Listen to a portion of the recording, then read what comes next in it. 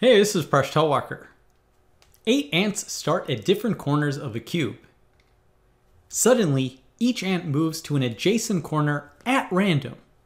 That is, each ant walks along one of its 3 adjacent edges with equal chance. What is the probability that none of the ants collide? I received this problem by email from Dave Carpenter, and it's quite fascinating. Can you figure it out? Give this problem a try, and when you're ready, keep watching the video for the solution.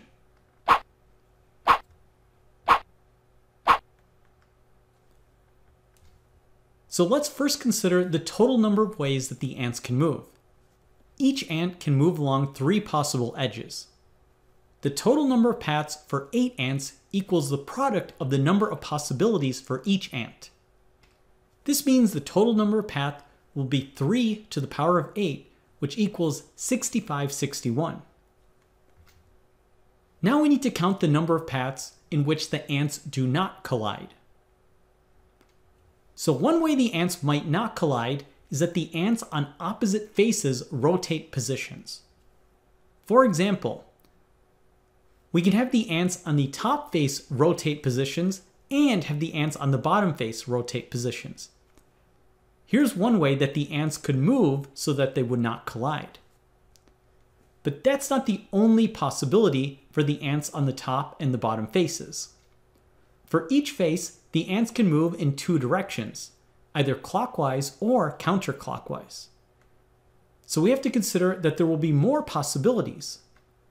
Here's another way that the ants could move in which they would not collide. Here's another way. And there will also be one more 4th way that the ants on the top and bottom faces will not collide. In total, the ants on each face can move either clockwise or counterclockwise, and there are 2 faces. So that means 2 times 2, which equals 4 possibilities for each pair of opposite faces. Now just for fun, I'm going to show you all of these possibilities for the top and bottom faces at once. So you can see the ants are moving in different directions in each of these 4 different cubes. Furthermore, we've only considered top and bottom faces, but there can be 3 pairs of opposite faces on a cube.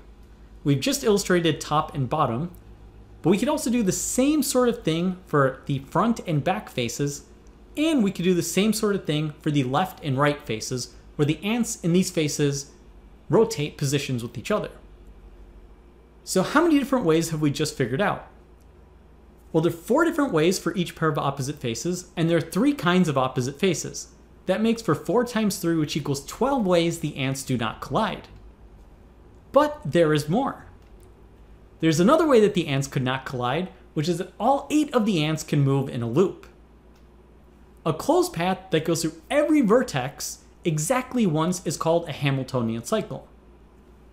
Now to preempt a comment, it will go through every vertex exactly once, except for the vertex that's both at the start and the end, which is visited twice. So with that caveat, we have the definition of a Hamiltonian cycle. So we want to figure out how many Hamiltonian cycles there are for the cube.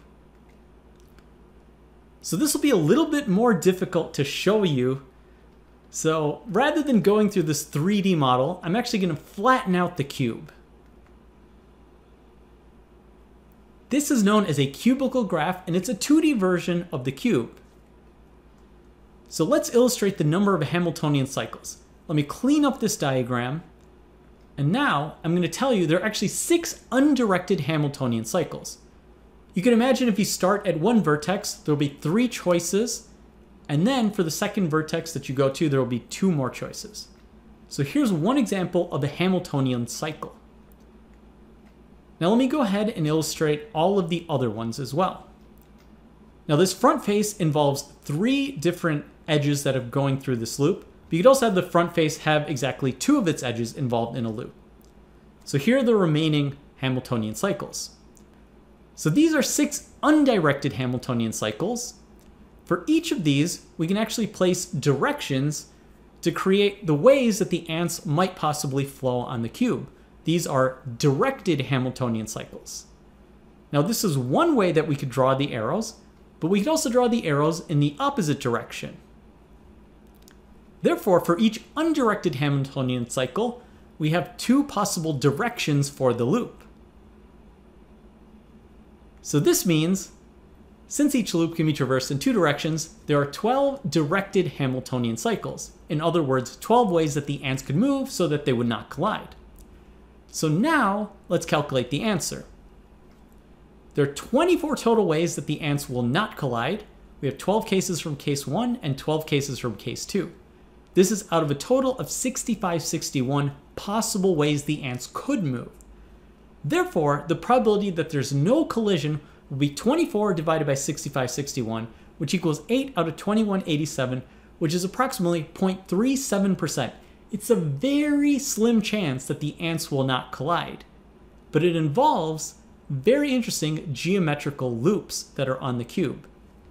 Did you figure it out? Thanks for watching this video. Please subscribe to my channel. I make videos on math. You can catch me on my blog, Mind Your Decisions, which you can follow on Facebook, Google+, and Patreon. You can catch me on social media at Presh Talwalker. And if you like this video, please check out my books. There are links in the video description.